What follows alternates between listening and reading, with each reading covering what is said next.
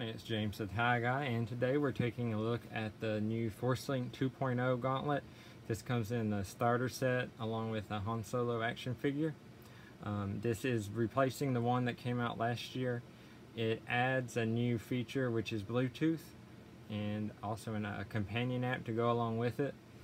That also means that it can stay relevant longer because Hasbro can push out updates to it through the app, which can add new voice and sound effects for future vehicle and figure releases. So that is a big one-up that it has on the one that it's replacing. I'm going to call this a review in progress though, and the reason behind that is the app that this gauntlet requires to work is not out currently on iOS. I couldn't find it on iPad or my iPhone. I was able to find it on the Android App Store on a tablet I have, so I'll demonstrate it. But right now the app is extremely half-baked and it's pretty buggy. It acts kind of crazy. I'm going to show it to you just so you'll have an idea of what it's going to look like. But I really don't know why Hasbro pushed it out in the condition that it is right now. I believe that's probably why it's not on iOS yet, because Apple's pretty strict about apps being released. They want them to be as finished as possible, and right now it looks like it's 90% there, but it still has some ways to go, because it only works with the Han Solo figure. As far as the 2.0 figures, it only works with him, and all of the ones before it, the 1.0. So all of the new stuff that came out today, the Millennium Falcon, the Speeder, the Wampa, Luke, all the figure sets, I have most all of those, but I can't demonstrate them because it doesn't have the sounds. It actually has a pop-up message that says that these are going to be released in a future update, to stay tuned, but right now only Han that comes in this package and the other figures are what works. So I was kind of disappointed, since the official street date on the gauntlet was today. That's what's printed on the Hasbro cases. It's actually, I guess, yesterday, since it's past midnight, so that would have been April 13th. So I really had hoped they would have this thing ready to go, because I've had this actually for a little over a week. I got it early, but I wasn't able to do anything more than take pictures of it and write some initial impressions, because it does not function without the app. So I want to make that clear. You have to have a smart device capable of running an app for it to work, otherwise it is a paperweight. When I had it before the app came out today, it did nothing. It wouldn't do anything at all. It just would turn on, to give you that noise, flash its orange lights, and that's it. So you have to have a smart device for it to work. It has to make that initial connection. So something to bear in mind. Most people have one, but it's a good thing to put out there. It kind of lets you know on the back, but it doesn't really make it that clear unless you read into it. So I'm kind of wondering why they didn't make that a little bit more apparent, but that's not what we're here for really. We're here to take a look at it, and let's go ahead and do that. Quick comparison with the one it's replacing. Size-wise, about the same. The base here is a little bigger. That might help with recognition, since it reads through NFC, I believe, or a radio frequency. So it's a little bit bigger, not by much. You've got the white on green, gunmetal on blue on that other one. Really nothing to write home about as far as differences, but if I had to pick one, I'd probably pick the white one, just because I think it stands out a little more. This one, they both use the 3 AAAs, battery compartments in the same place. These two things here, I had hoped they were buttons instead of maybe having to tap it, which was kind of hit or miss if it worked, to trigger additional sounds. I'd hoped that these were actual buttons that you could at least maybe click or touch sensitive, but they're not. They're really just for aesthetics. That's the battery cover. There's nothing under there but the batteries. There are no electronics. So the tap around this area is still what you do to trigger the noises. So we'll set this aside. The gauntlet itself goes on the same way with the strap here. I put it on my arm because I had trouble getting it to work without actually having it on my arm. I know it will, but it's just a little easier to demonstrate to you. And so the premise is you basically have it on your arm like this, and then you have the character or the ship in your hand, and you flick it up, and initially it should turn on if it's not already. It's kind of, there it is. It still kind of acts wonky. I'm not really sure what's up with it. I had hoped that they had made a lot of improvements over the first one, because in my honest opinion, it really wasn't great. Everything about it, it didn't register very well with the characters. The tap didn't register. I could hardly get it to do much of anything. This one, I guess the silver lining is it can get better through firmware updates with the Bluetooth, so hopefully that's the case. But if we pick up the Han figure and I flick my wrist here, you should hear some effects. They call me Han Solo.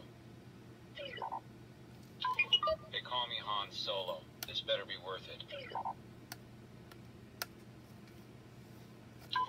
They call me Han Solo. So he knows his name, so that's good. He wants everybody else to make sure he knows that. I don't run from a fight. So you've got that. They call me Han Solo. I don't run from a fight. They call me Han Solo. Huh. I've got a really good feeling about this. I wish I did. They call me Han Solo. This better be worth it. I don't run from a fight. It has a blaster firing noise. If I can get it to do it, usually, but you see what I'm talking about. They call me Han Solo. There it is. I had to, and there's some other little noise. Had to really fight with it though. So I'm not, I guess a kid might not care too much just because it makes noise regardless, but to get any sort of a play dialogue going, it's going to be interesting. It does sync with other gauntlets that are 2.0. There is a way to do that, I've read, and it's supposed to encourage play with the two of them. They somehow sync together and they can communicate back and forth. The characters can, and one will know which character the other is holding and act accordingly. That feature isn't enabled yet in the app. Like I said, the app is not really all there yet, but that is something that it mentions in the manual. And while I'm thinking about it, I will go ahead and say that this 2.0 is backwards compatible with all figures that were before it, with the original Force Link, so pretty much everything that was released last year. But the 1.0 gauntlet does not work with any of the new ones, so keep that in mind.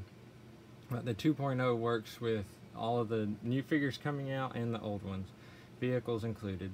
So it does cover all that, so at least you've got that much. That's good.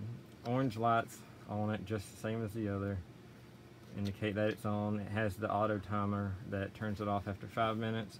I'll show you a quick look at the Han figure here while I've got him. Okay sculpt, the eyes aren't bad. Hasbro, at least on this one, the eyes aren't looking off in different directions like you normally see. He's got a really long trigger finger. He's got his DL-44 blaster and holster, his blue pants with the red stripe, the Corellia pants, the ones that he wears in all the movies basically. His holster, the gun, it's alright, it's really flimsy. The barrel on it's extremely small, skinny. I almost broke it off. Let's see if I can get it here. When I was putting it in his holster, because it doesn't go easy. You can see if it'll focus there, it's bent up. But yeah, I don't know how long that would last being played with, but it does go in the holster, and once it's there it stays, so at least it shouldn't have to worry about it falling out. So now I'll sit Han here. I'm going to show you the app. I didn't want to make this review too long, but I know if you're like me, you have questions about shelling out $30 for this set, if it's worth it. So I wanted to give you everything that I can as far as info goes on it. So here's my tablet. I'm going to start from the beginning to show you exactly what it looks like when you go into the app. The icon's here. Loads up. It's got really nice graphics. Nothing wrong there. Sound effects. So, congratulations on your purchase. Sound effects for Force Link 1.0 toys and Force Link 2.0 Han Solo figure included with your starter set are available now, like we were talking about. The app update that will give you all other Force Link 2.0 sound effects is coming soon. Please visit apps.hasbro.com for app update availability. So, like I said, kind of half-baked. Not exactly sure why they didn't have this ready, but it is what it is. So I wanted to at least let you see that. You hit play. Now you choose your hero. You can choose dark side or light side. Heroes, villains. If you want to add another one, I did villains before, which was Phasma. You can pick a new one. Had another. The touch on it's not very good yet for some reason. It doesn't want to register. So here's all the heroes, not very many. On the light side, villains: Snoke, Kylo Ren, Darth Vader, Boba, Captain Phasma. So a few there. I've already got Captain Phasma here. Now the app does give you a neat feature that is collection tracking. There we go. And it will track characters in your collection and also give you playtime stats. I guess for kids to show how long they play with each one. It's not particularly useful, but it's there, so you can use it. This says level 10. I don't know why. And as you'll see in a minute, it has some other weird nuances that I'm not sure why it says that, because this is the second time I've even touched the app today, even used it, so really haven't done much. Settings, you've got profile, sound, language, reminders, help, and then you've got this to go back and choose another hero.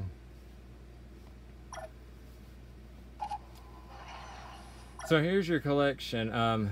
Like I said, it's kind of strange. Toys activated 100%, heroes 100%, villains, vehicles unaffiliated, creatures, wish list, favorites.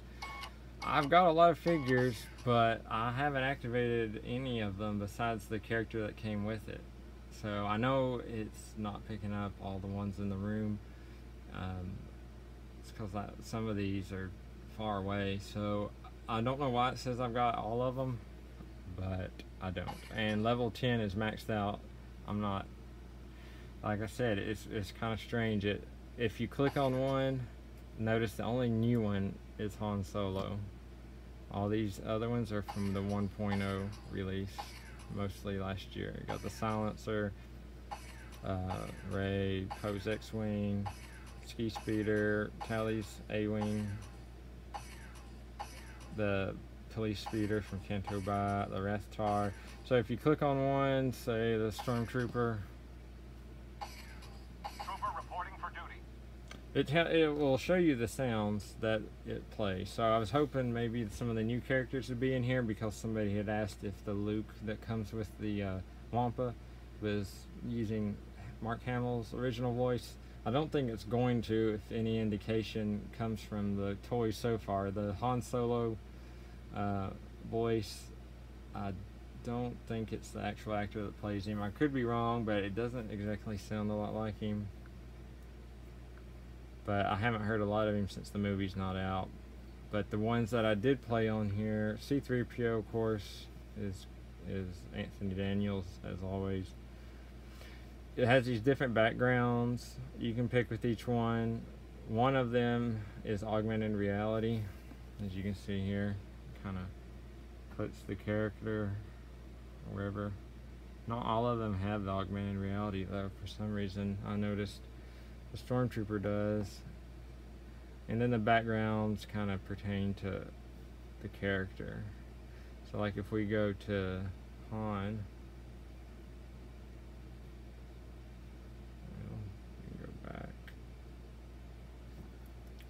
he's got a background from that basically is the box art. Maybe you heard of me? Best pilot in the galaxy. augmented reality there. See, there you go, you got that, which kind of looks like an afterthought. Really, it seems you got this up here and then nothing. It's almost like they didn't finish it or something. That, of course, is the ForceLink logo, augmented reality with the camera. This actually might be on all the figures. Earlier I couldn't get it to go through, cycle through all of them, but now it seems to be acting a little better. So there it is. It's there, but it's not all there, if you understand that. I think that's probably why it's not on iOS yet. Could be wrong, it could just be a coincidence, but I know Apple gets kind of picky with that.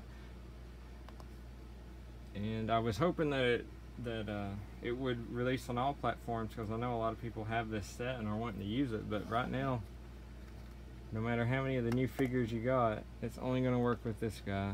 I was wanting to test it on the land speeder, because I'd like to hear the sound of Han Solo's new land speeder, the engine noise from it, but that's not there yet. So whenever the app is updated, I'm going to release a second video to hopefully conclude the review, and hopefully Hasbro has pushed out some firmware possibly to make the gauntlet a little bit better, because as you can see, it's pretty much a reskin version of the first one. The figure recognition and the flicking of the wrist, it's still a little off, and especially this touch point here, it doesn't seem to be any better than the first one.